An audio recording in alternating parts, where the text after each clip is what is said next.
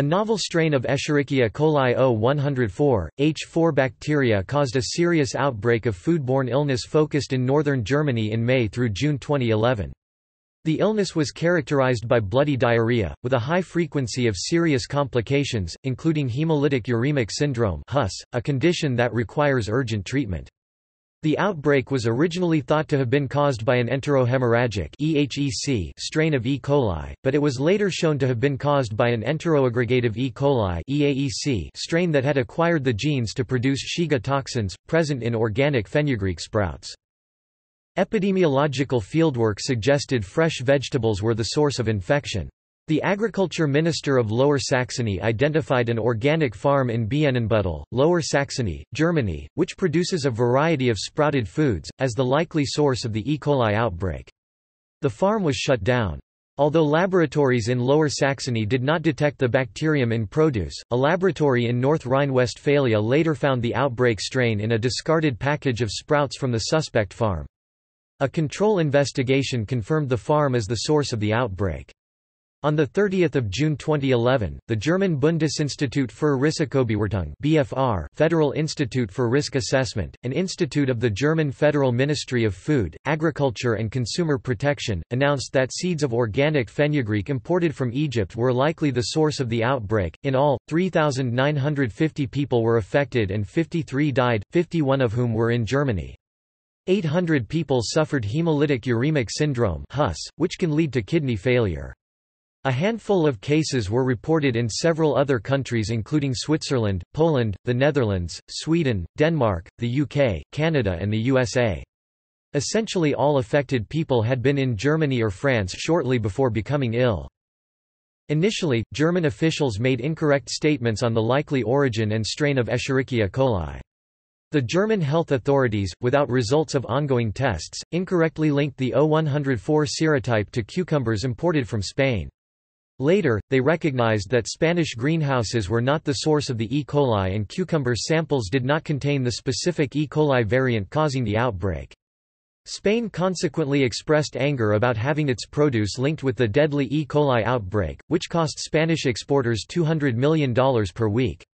Russia banned the import of all fresh vegetables from the European Union from early June until the 22nd of June 2011.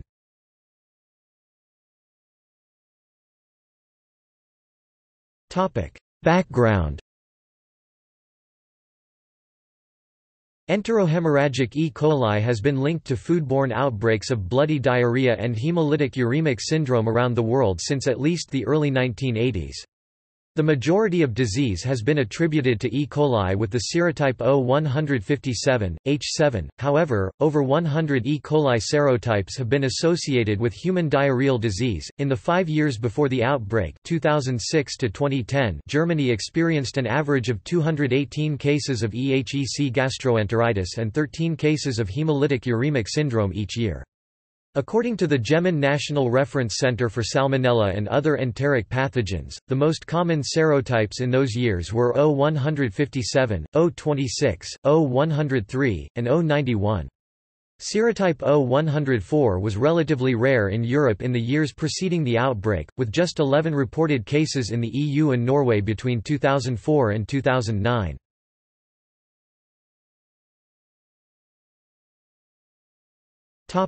Outbreak.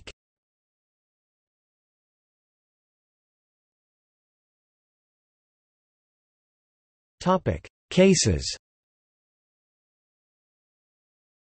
Cases began as early as May 1, 2011 with a man in Aachen reporting bloody diarrhea.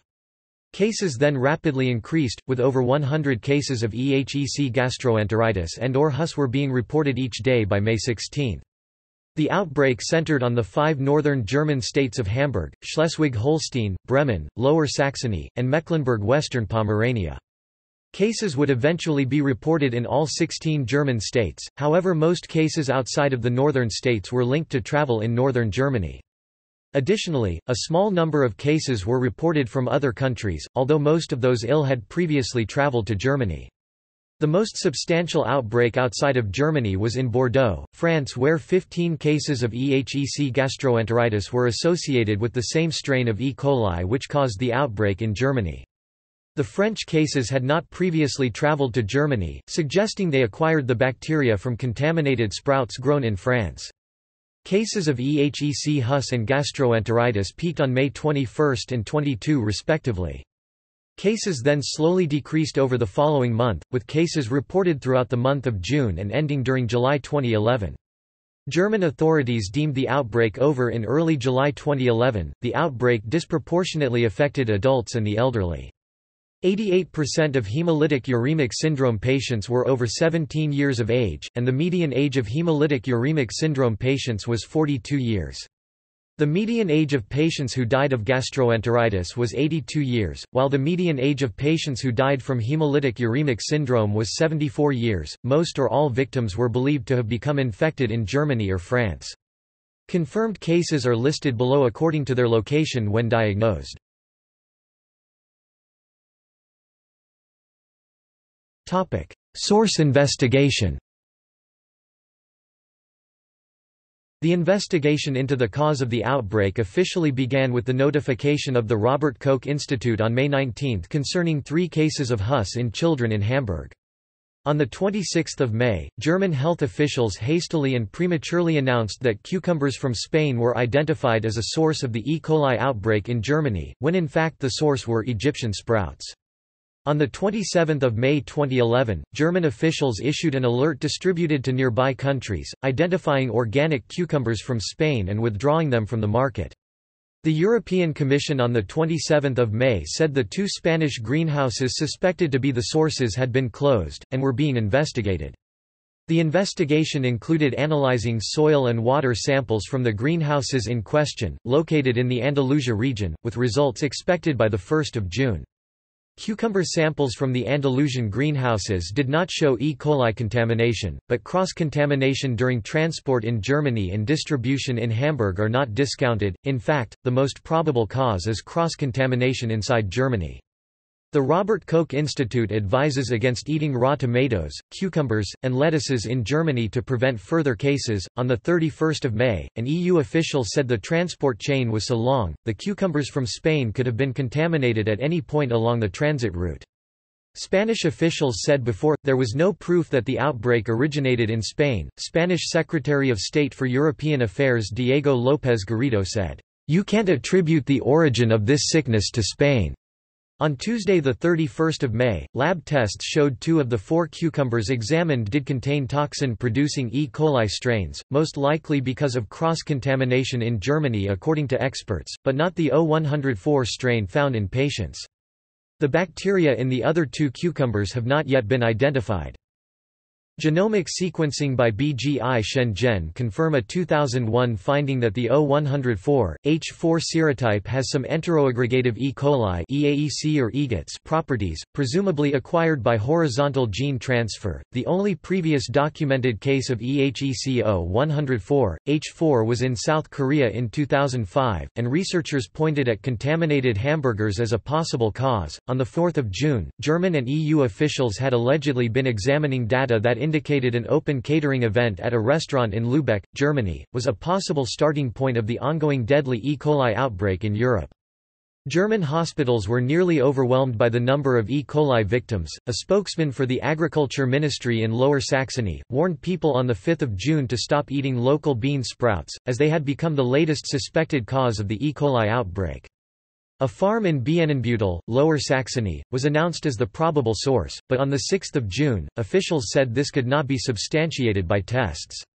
Of the 40 samples from the farm that were being examined, 23 had tested negative. But on 10 June, the head of the Robert Koch Institute confirmed the sprouts were the source of the outbreak, and people who ate the sprouts were 9 times more likely to have bloody diarrhea. The WHO have confirmed on 10 June this statement on the Update 13 of the EHEC outbreak. According to the head of the National E. coli Lab at the German Federal Institute for Risk Assessment, the strain responsible for the outbreak has been circulating in Germany for 10 years, and in humans not cattle. He said it is likely to have gotten into food via human feces. A joint risk assessment by EFSA, ECDC, issued 29 June 2011, made a connection between the German outbreak and a Hus outbreak in the Bordeaux area of France, first reported on 24 June, in which infection with E. coli O104, H4 has been confirmed in several patients. The assessment implicated fenugreek seeds imported from Egypt in 2009 and 2010, from which sprouts were grown, as a common source of both outbreaks, but cautioned, "There is still much uncertainty about whether this is truly the common cause of the infections," as tests on the seeds had not yet found any E. coli bacteria of the O104, H4 strain. The potentially contaminated seeds were widely distributed in Europe. Egypt, for its part, steadfastly denied it may have been the source of deadly E. coli strain, with the Minister of Agriculture calling speculations to that effect, "sheer lies."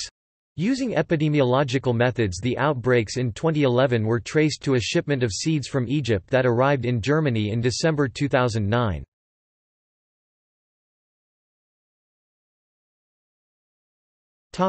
International response.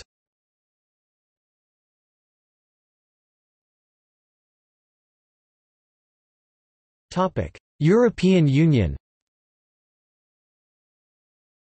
On the 22nd of May, Health Commissioner John Dalli of the European Commission declared the issue to be an absolute priority, saying the Commission is working with member states, particularly Germany, to identify the source of the outbreak. Speaking again on 1 June, Commissioner Dalli noted the outbreaks have been limited in origin to the Greater Hamburg area and declared any product ban would be disproportionate. He also said he is working with Agriculture Commissioner Dacian Cholos to address the hardship faced by this group of our citizens that has also been hit hard by the E. coli outbreak. He also said, "In the future, we need to see how the timing of the alerts can be closer to the actual scientific basis and proof." By 7 June, EU ministers held an emergency meeting in Luxembourg to discuss the growing crisis, which had left 23 people dead, and more than 2,000 ill so far. Germany's Federal Agriculture Minister, Ilse Aigner, repeated her warnings to EU consumers to avoid eating any bean sprouts, cucumbers, tomatoes, and salads. The United States Center for Disease Control and the United States Department of Agriculture has long been concerned regarding risks involving the E. coli risk in raw bean sprout production.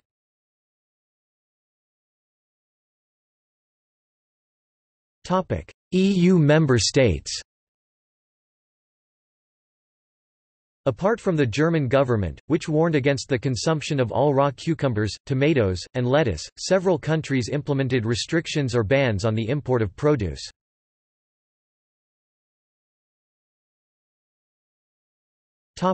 Non-EU European nations. Many other European countries took restrictive actions or lost sales of produce, including Albania, Croatia, and Russia. The ban on EU vegetables was lifted on 10 June, but stiff safety measures remained in place.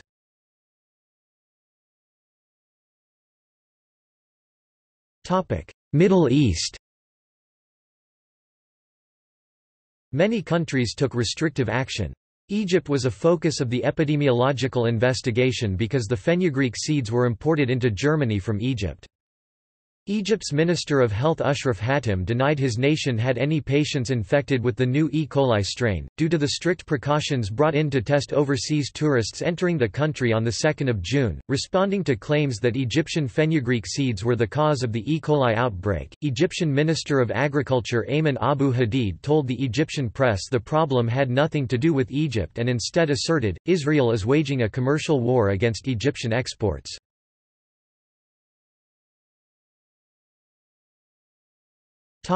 North America. Canada and the United States reported cases of E. coli infection that had been acquired in Europe. On 2 June, Canada brought in stricter anti-E. coli-related food inspections, and by 3 June the Public Health Agency of Canada said no Canadians had been reported sick with the strain as of that date. The Canadian government also brought in heavier import and hygiene restrictions on EU cucumbers, lettuces, and tomatoes. The United States Department of Agriculture and the Food and Drug Administration (FDA) stated that emerging strains of E. coli are a significant problem, but regulatory bodies in the U.S. have concentrated on the more infamous E. coli O157 serotype. The FDA noted nearly all of America's fresh produce is grown in the U.S. and areas of Central America, and the EU has not been a significant source of fresh produce for the U.S.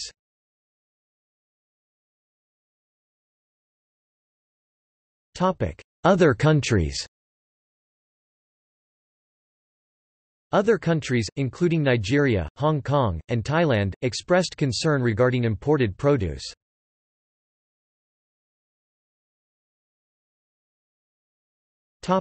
Economics. By 1 June, Italian, Austrian, and French cucumber sales had begun to decline sharply, but the Austrian Health Ministry official, Dr. Pamela Rendi-Wagner, claimed Austrian customers were still safe. On 3 June, the governments of Spain, Portugal, and Germany said they would formally request EU agricultural aid for farmers affected by the outbreak.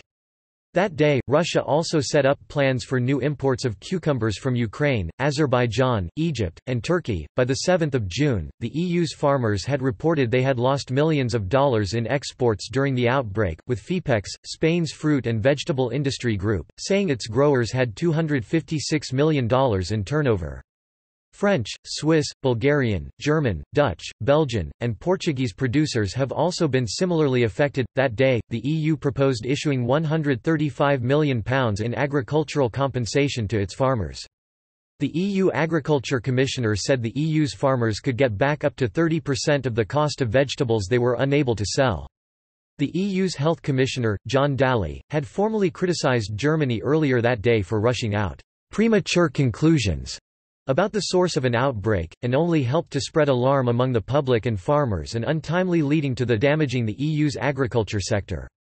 John Dalli also told the EU Parliament in Strasbourg that claims had to be scientifically sound, unbiased, and foolproof in nature before it was publicised in future. Spain then rejected a €150 million per £135 million the European Commission's compensation deal for their farmers who were hit by the E. coli outbreak, on 8 June, saying it was too small. France, European Union's largest agricultural grower, said it would support the plan to compensate producers hurt by the outbreak. According to the French Agriculture Minister Bruno Le Maire, ministers from both EU and Russia were scheduled to meet on 8 June over Russia's earlier decision to ban all its vegetable imports from the EU. On 8 June, the EU's E. coli O104, H4 outbreak was estimated to have cost $2,840 million in human losses such as sick leave, regardless of material losses such as dumped cucumbers. Consumers across Europe were shunning fruit and vegetables en masse by 8 June, as the German government's edict against eating raw cucumbers, tomatoes, lettuce and sprouts remained on. EU farmers claimed to have losses up to $417 million a week as ripe vegetables rotted in their fields and warehouses. On 8 June, the EU Farm Commissioner Dacian Cholos said the EU had increased its offer of compensation to farmers for the losses caused by E. coli outbreak to $210 million.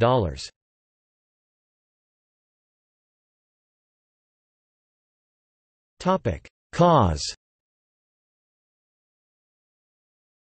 The outbreak was caused by a strain of E. coli of the serotype O104, H4, that was unusual for having characteristics of both enteroaggregative E. coli and enterohemorrhagic E. coli.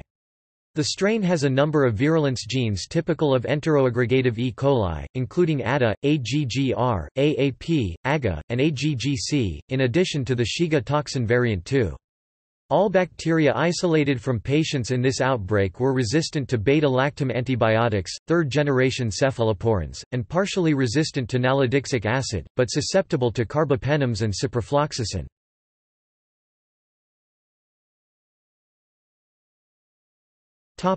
See also: